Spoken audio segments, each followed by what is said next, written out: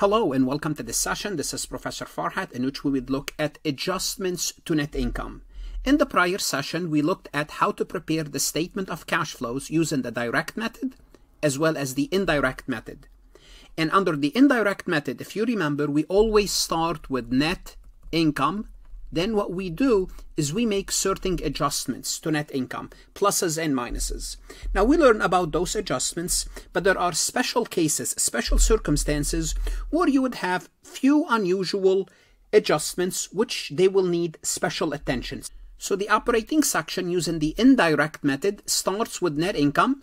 Then we make certain adjustments. And I'm going to list all the adjustments we're going to be covering in this session.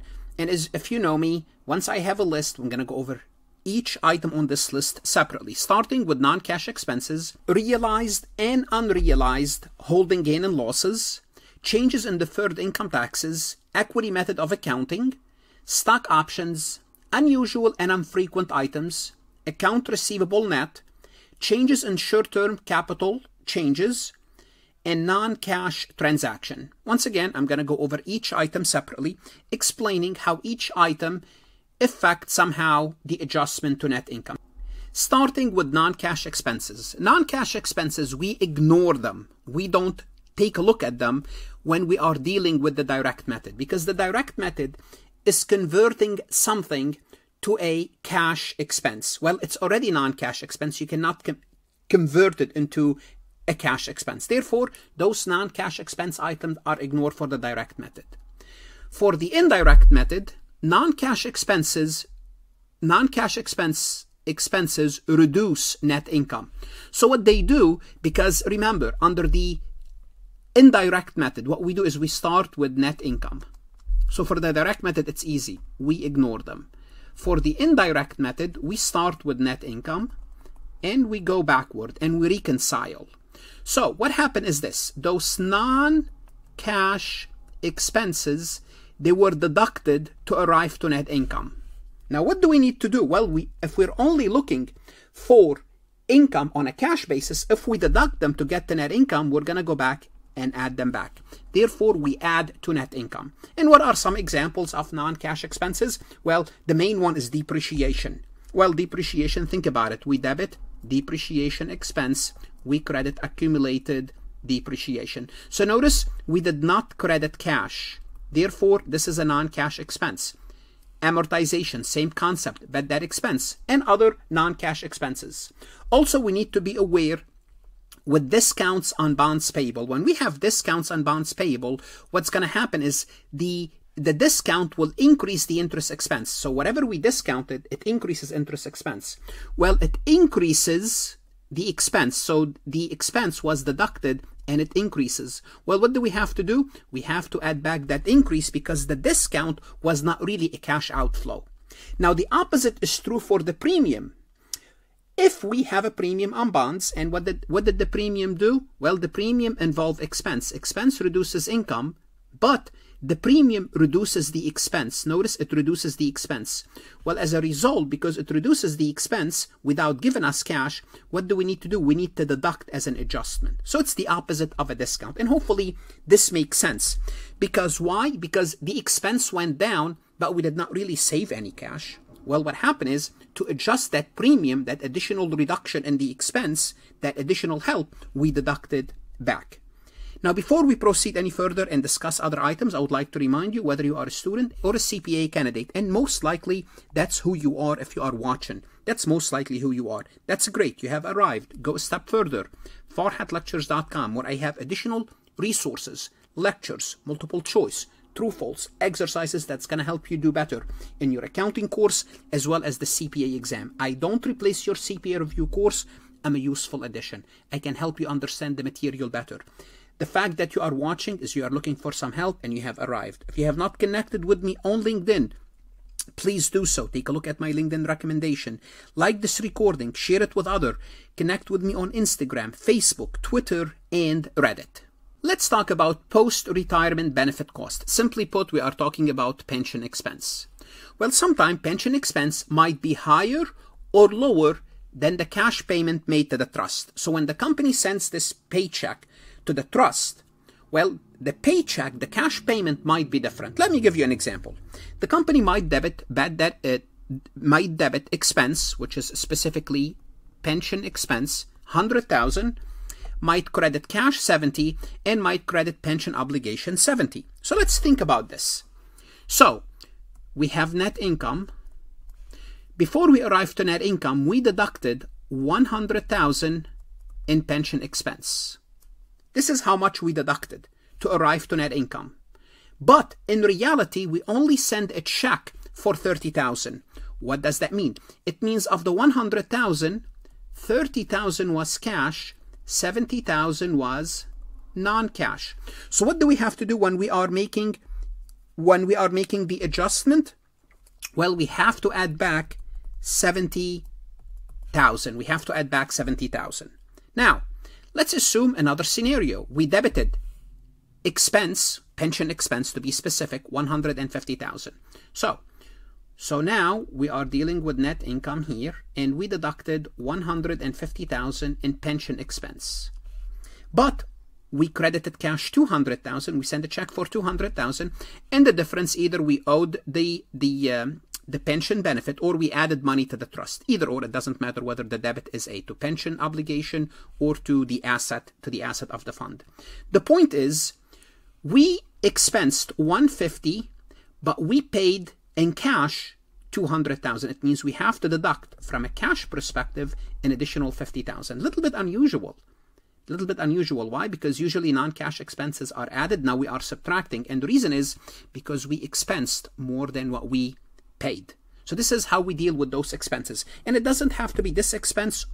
All expenses that follow the same rules, they have to follow this, basically the same concept. And we will see another example shortly. Let's take a look at the equity method of accounting. Well, how does the equity method works? Well, let's review real quick. Let's assume Adam owns 40% of Avi company. Well, Adam uses the equity method. Avi reported 100,000 in net income and 30,000 in dividend. Let's take a look at the journal entries that Adam would do. Adam will debit investment in Avi, 40,000, which is 100,000 times 40% would increase their investment, and they will credit revenue from investment for 40,000. And remember, the revenue from investment goes into net income. So we have net income, and what we did is we added 40,000 of revenue to come up to our net income. Also, for the dividend, we debit cash 12,000 only, which is 30,000 times 40%, and we credit our investment in Avi 12,000. Now let's take a look at what happened from a cash perspective. From a cash perspective, we added $40,000, which increased net income. But how much of that 40,000 was only cash? Only 12,000 was cash. The remaining was non-cash. So what do we have to do? We start with net income, subtract 12,000 and add, subtract 40 and add 12. So all in all, we'll deduct 28,000 from net income, and to arrive to the proper number. And this is how we deal with the equity method. Losses and gains are another major adjustment to net income. Now bear in mind, for the direct method, it's easy because they're already non-cash, therefore we ignore them.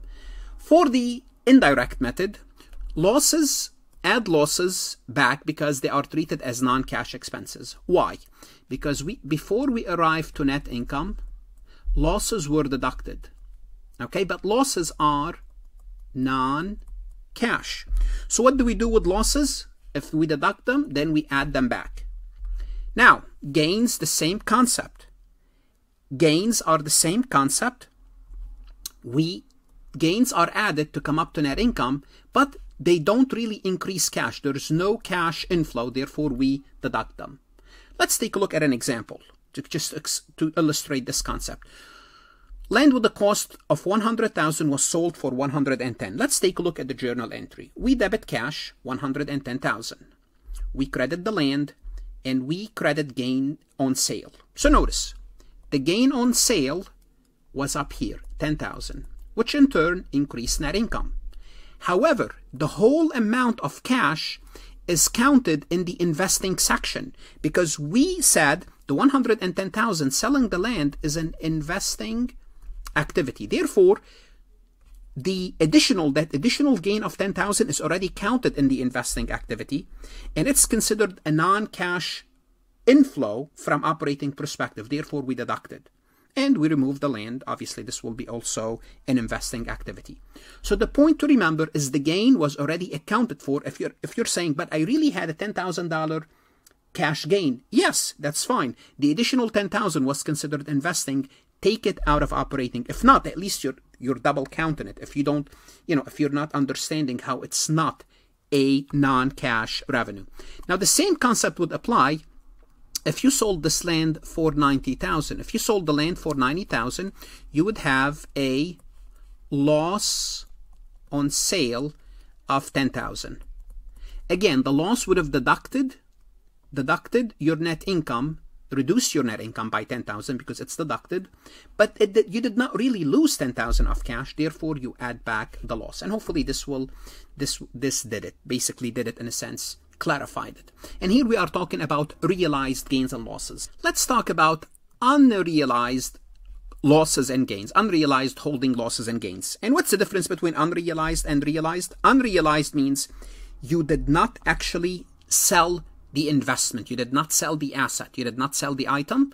You have it on the books and you're going to mark to market. Well, we have to be careful here because we could have three different scenarios for those unrealized holding gains and losses. We could have trading debt securities, trading debt investments, which they will incur unrealized holding gain loss. Well, unrealized holding gain and loss for those type of investments are listed on the income statement. Well, if they are listed on the income statement, that's easy. They follow the same rules as the previous regular means realized gains and losses because they affected net income, and as a result, loss is added and gains are deducted. That's one category. The second category is debt investments. Now they are available for sale, not trading. Well, what do we have to know about this group? Well, this group, any unrealized holding gain and loss is reported in comprehensive income, which is part of the balance sheet. What does that mean? Well, good. That's easy. No effect on income. Therefore, we ignore them. So you have to be very careful. If you are dealing with that investment available for sale and they're giving you unrealized holding gains or holding losses, just simply from a cash flow perspective, you don't have to worry about them, whether the direct or the indirect, because they did not affect net income. Therefore, from an operating perspective, you ignore them. 3, unrealized gains and losses when you own less than 20%. Well, what do you have to know about this group? This group goes into net income. So any unrealized gain or loss goes into net income. Well, that's easy. If it goes into net income, we're back to 1. If we're back to 1, it means we follow the same rules. We follow the regular gains and losses as we saw on the previous slide. Stock options. What is stock options? Well, stock options when the company grant options as a form of compensation to their employees. What entry do we make when we grant stock options? We debit compensation expense, let's assume 10,000, we credit paid in capital stock option 10,000. Well, I hope you already just know this real quick. It's an expense and it's a non-cash expense. Simply put, non-cash expense we ignore for the direct method. For the indirect method, we add back as a non-cash expense. So we'll take net income plus 10,000 for the non-cash expense, just like depreciation, amortization, bad debt expense, any non-cash expense. But I just want you to pay attention to stock options because stock options could be buried, could be part of your compensations or salaries expense. Therefore, you might have to take it out. Let's talk about a change in deferred taxes. Let's assume we are recording a deferred taxed asset. Now, if you don't know what's deferred taxed asset, I can't explain it in this session. The assumption is you know how this works. You can go to Farhat Lectures. Otherwise, you will see the journal entry and hopefully it will make sense for now. You will debit deferred taxed asset 10,000 and you will credit deferred. When you record deferred taxed asset, it means you are saving on your income tax expense now. So notice what happened to your expenses. Your expenses went down. So simply put, if we're talking about net income, what happened is you have an expense and that expense, it's like a plus expense. What do I mean? Because usually expenses you get deducted to come up to net income. Now it's adding to your net income. It's plussing your net income. It's adding to your net income. Why? Because your expenses are going down. It's like a plus. So think about it. What happened is this. You reduced your expenses by 10,000, but there was no cash inflow. You did not really have an additional 10,000. No one gave you 10,000. So you deduct it. Since it reduces your expenses here, you will need to deduct this from your net income. So basically the opposite of non-cash expenses that we learn about. Because under non-cash expenses, you deduct the expense that's non-cash, then you add it. Now what you're doing is you're the opposite. Since it reduces your expenses without bringing you cash, you will deduct it from operating. It's a little bit unusual. You just have to be careful. Unusual and infrequent items, they could be sometime investing or financing activities. For example, land condemnation by the government. As a result, you could have a gain or a loss. You treat it just like you would treat gains and losses. Account receivable.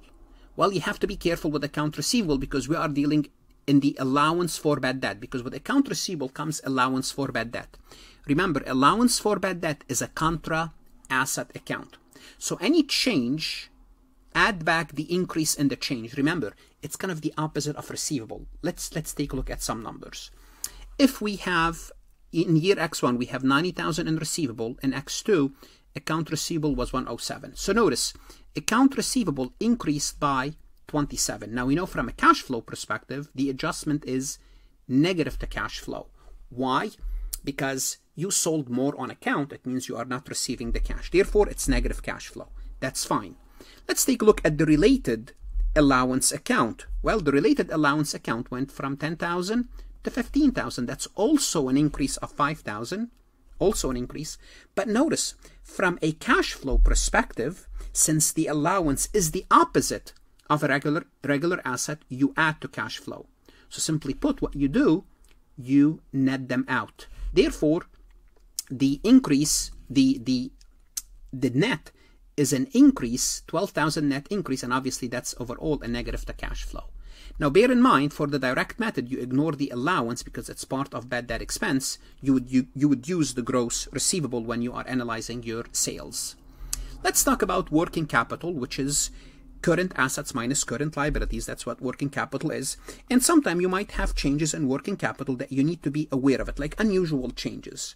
Like what? Well, it might affect cash, but not net income. Therefore, they are not part of your income. Well, let's assume you purchase short-term securities, that's fine. If you purchase short-term securities, that's considered operating. That's fine. However, if you issue short-term non-trade notes payable, simply put, you borrowed for short-term basis. Well, short-term is current liabilities.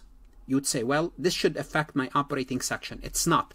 When you are borrowing money, it's financing. Be aware of this. Also, when you declare dividend, you might have a dividend, you will have a dividend payable. Again, dividend payable is a current liability. You might be thinking, well, let me compute the change in my dividend payable and include it in operating. Not at all. Dividend payable is a financing activity. Just be aware of those couple things. Now, you might also have non-cash transactions that are significant. What do you need to do with those? You need to report them or disclose them. Like what? Exchange of non-monetary asset. You exchange a truck for another truck, building for another building. There's no cash exchange. Exchange of long-term debt by another debt. Basically refinancing. You took one debt, you exchange it for another debt. You did not really receive any cash. All what happened is one debt replaced the other. Non-cash transaction. You purchased asset by issuing debt, including capital leases. Again, non-cash. You purchased assets by issuing stocks, equity, non-cash.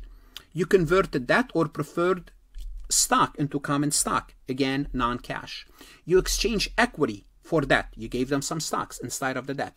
Non-cash transaction. What do you need to do with all of those? Report or disclose. Make sure they are available so the users of the financial statement will make more sense of the numbers. What should you do now? Go to Farhat Lectures and work MCQs, true-false questions. That's going to help you understand this topic better. Don't shortchange yourself. Study hard.